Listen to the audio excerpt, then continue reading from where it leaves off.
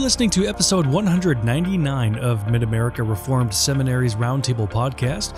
In this broadcast, the faculty of Mid-America discuss theology and cultural issues from a Reformed perspective. I'm Jared Luchabor, Director of Marketing. Thank you for tuning in.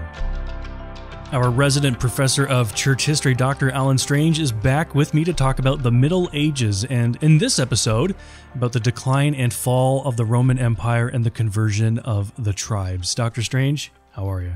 I'm doing very well, Jared. I suppose this is appropriate because I'm in my later Middle Ages myself. That's an interesting in terms of our development.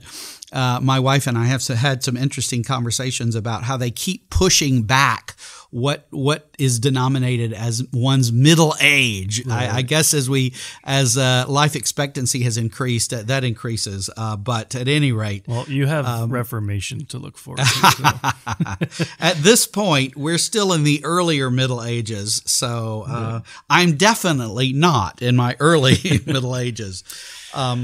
Dr. Strange, we want to look today at the decline and fall of the Roman Empire. Can you tell us very briefly about the decline of the Roman Empire? Yes. Well, there's obviously, I think you use that adverb advisedly, because there's a lot one could say, right?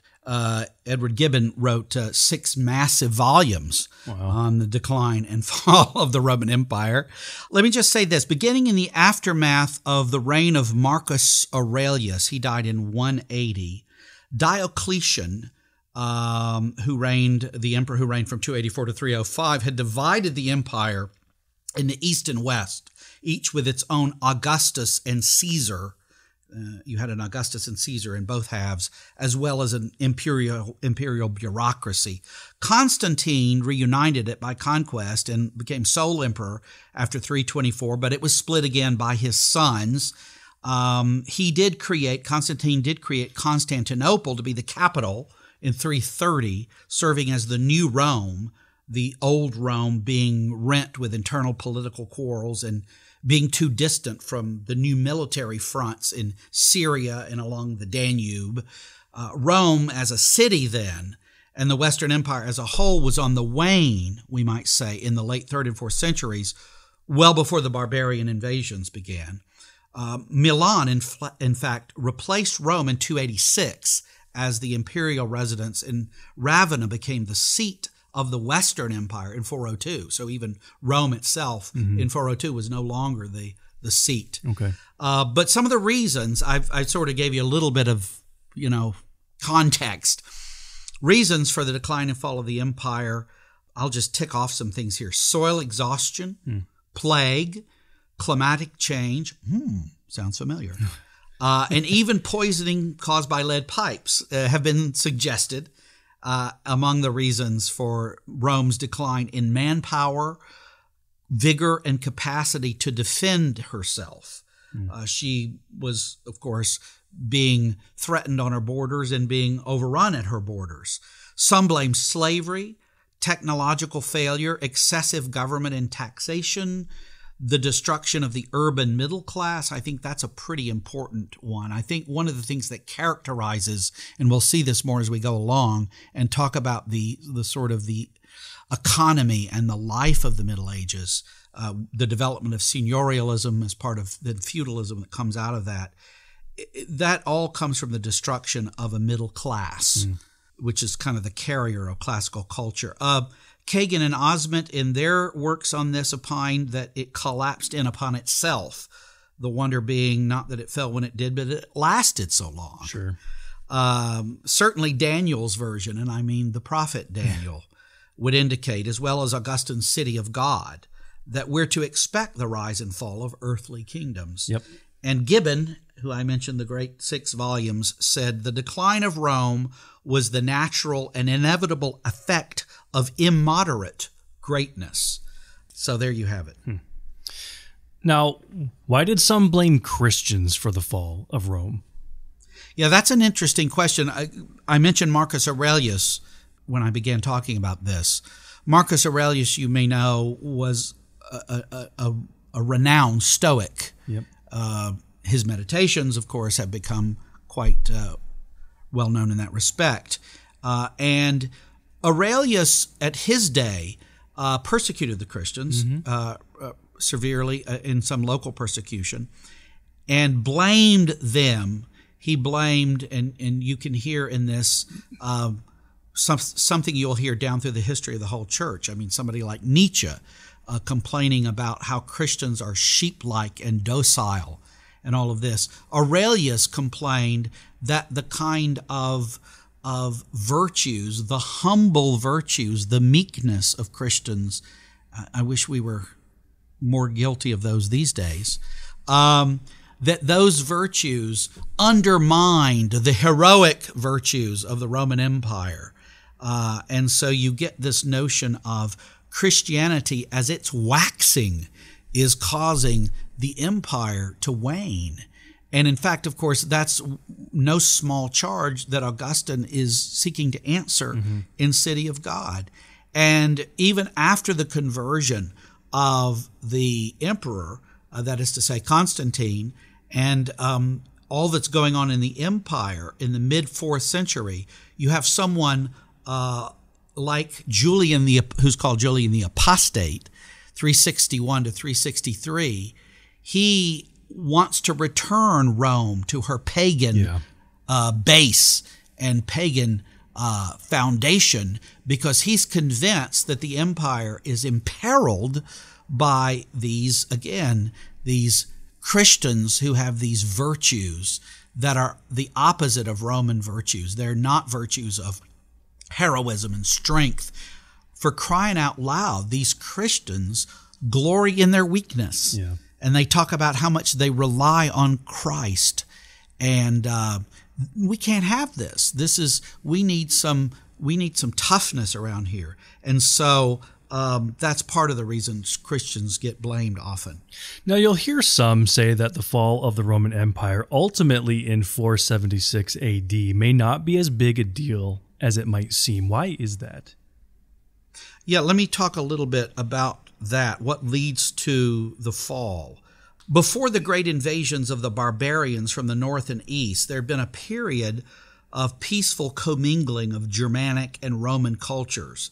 In so many ways, the Christianized tribes that we'll talk about in just a bit learned from the Romans by way of language, law, and government. So the tribes that conquered Rome, so to speak, may have been conquered by Rome, so to speak, before that, adopting a lot of their language, law, and government.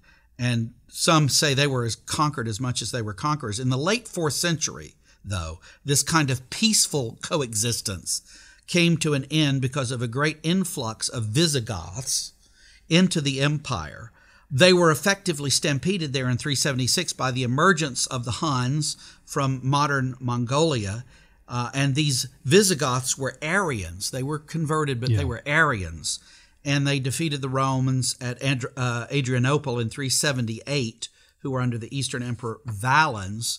Having little will and or ability to resist, the Romans, after this, passively permitted successive waves of settlement within the very heart of Western Europe. So the late 4th and 5th centuries saw the invasions of other tribes as well, as the Vandals, the Burgundians, the Franks. And in 410, the Visigoths under Alaric sacked Rome. From 451 to 453, Italy suffered the invasions of Attila the Hun. And in 455, Rome was overrun by the Vandals. By the mid-5th century, power in Western Europe had passed decisively from the hands of the Roman emperors to those of the barbarian chieftains.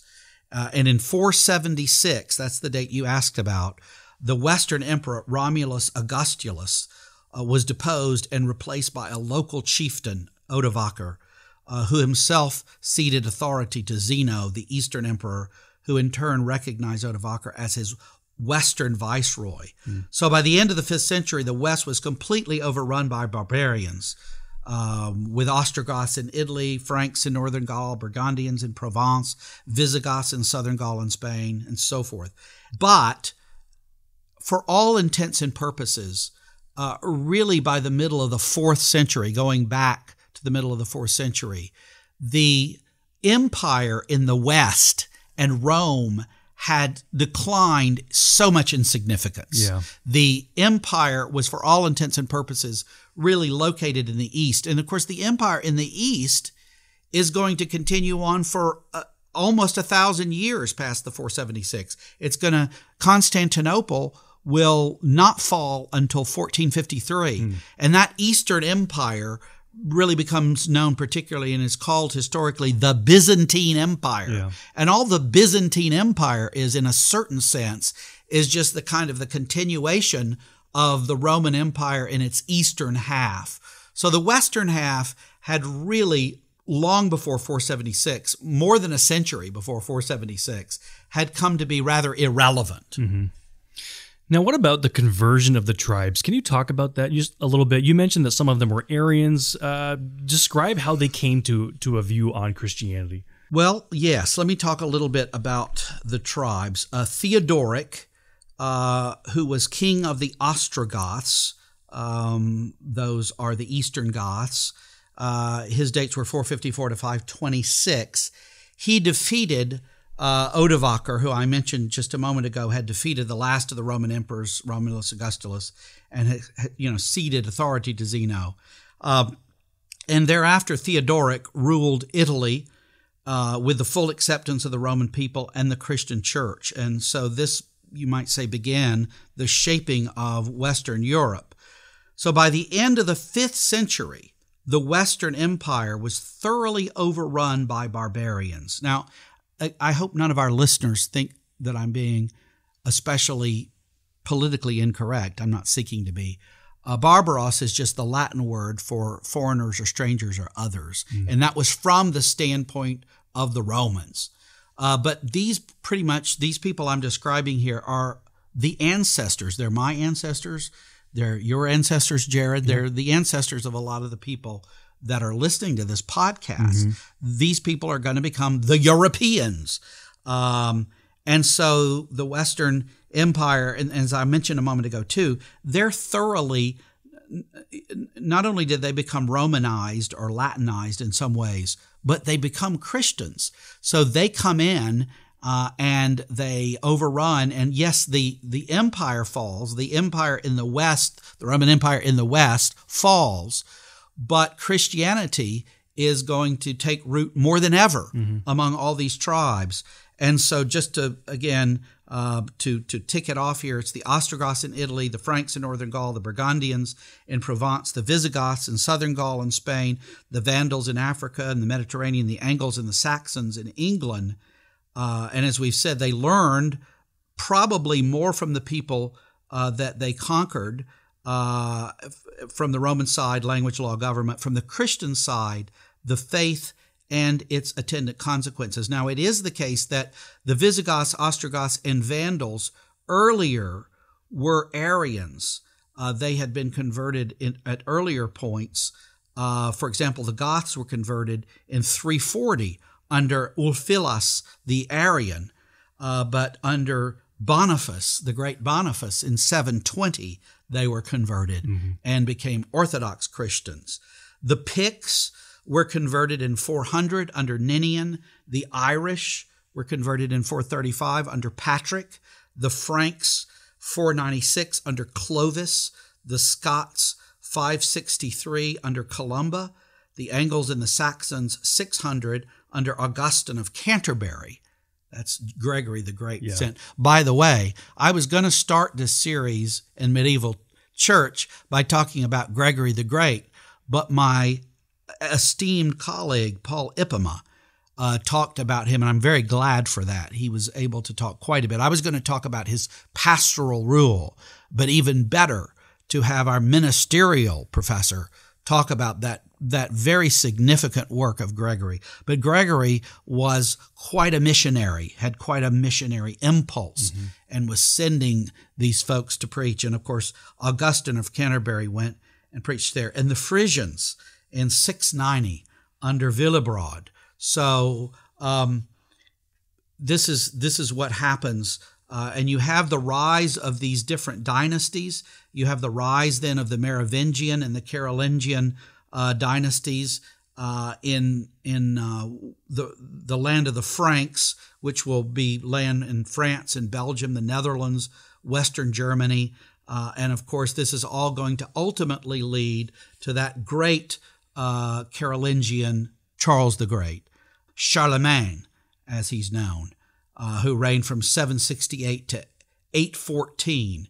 And Charlemagne, from all that we know about him, very much embraced the Christian faith.